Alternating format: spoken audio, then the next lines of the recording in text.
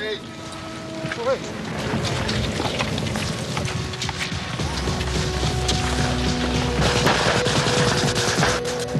out. Okay, call up the company. Call up the company. Grant, come on. Call the fire mission.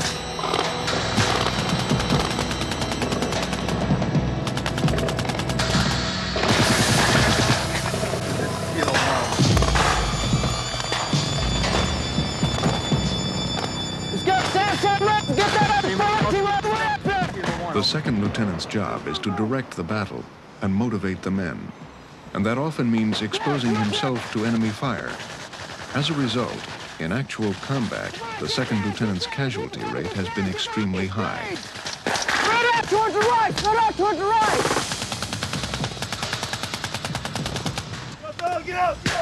All right, come on, bring your squad around and go up on through.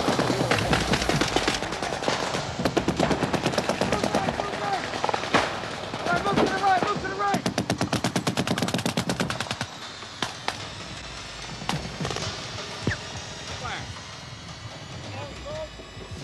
At this moment, we got the Norwegian troops ski through this ravine, and the Marines were able to trap them in the ravine with fire from left and right flanks. So at this time, I'd say the Marines were able to, through this attack, to kill every man who came through that ravine. Really? Yes, sir. That was really something. That was good. That's the first time we've ever been attacked by ski troops before, and it was it was different. It was really surprised. I looked up, and here come one of your troops, one of the skis with a machine gun. Just kind of unbalanced us for a minute, but it was real good. It's the first time I am fighting against the U.S. Army too. Okay, we're Marines. Marines, yes. Marines, yeah. Now, I brought my platoon up here to meet your soldiers. Is that all right? They like to talk, you know, and take pictures with them and everything. That's what the... This is Corporal Smith, one of my squad leaders. And this is the sergeant in charge of all the Norwegians. We're talking. He's a banker by trade. Yeah. Yeah, I love the snow. We come from the west of Norway. There are not snow. No snow. Very, very little. You guys have snow machines? Snow machines, you know, scooters? No. Yeah, Yes. you drive around the big tracks. You use this? No, we don't have them here, but I've got them back at home. I see. And I drive around in the snow in them. I love them. Very nice. The clean shape. What, freeze up, man? I beg your pardon? You freeze up, I... No, I lay down upside in the hill here and shot at you. Some snow on my gun. See the one right there? Yes. All right, you line that one up with the tip of that, and that's approximately 100 meters. They are 20 years old when they have to go into the army. And that's when they have to go through. Yeah. By 20. Yes. Okay, like, you know, say a person, you know, like, didn't want to go in the army, when something happened to him? Yes, that's not legal. You have to go into the army if it's not sick. Well, if there are some persons who don't have to. If your religion tell you not to make war, then you don't have to. You see, our officers are not so like this. We have to. We are. Are you all officers? No. But no. You don't shave every day.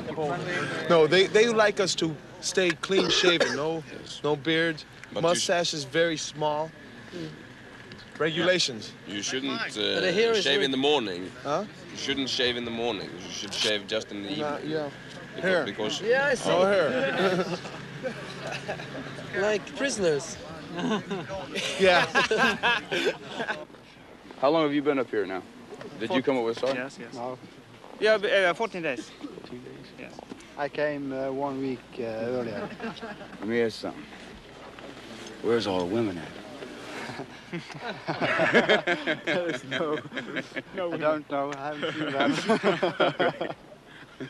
Well, if you find them, let me know. Yes. Let me know. Yeah. It was fantastic.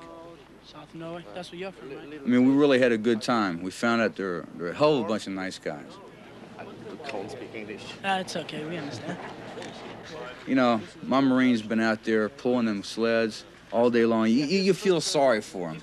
That fought against the English. It's like And this is just what they needed, a little break where they could unwind. A lot of George in there.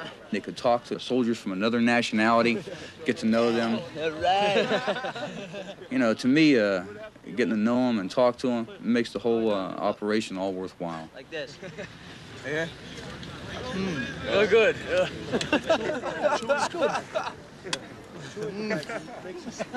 Listen, a good job.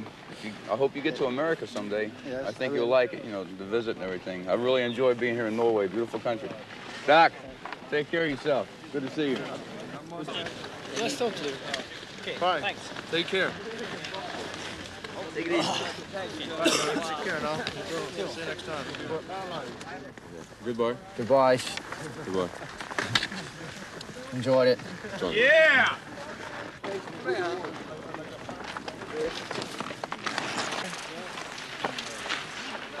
All right. Goodbye. Mike.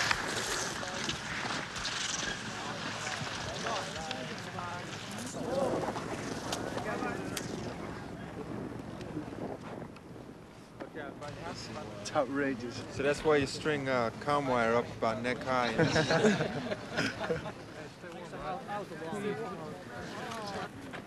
Did everybody get the, hey, Shoemake, did you see Tate and Smith? They coming? If I was to write you a letter and describe what's going on here, how the troops are doing, you could never believe this is something you actually have to see. You know, and that's why you're making a movie, so people can see what's going on. That's it. One more, right on top there. They want to be the best. And they know something's got to be done. And they care for each other. I want you standing about 25, 30 meters behind me, okay? And I like that.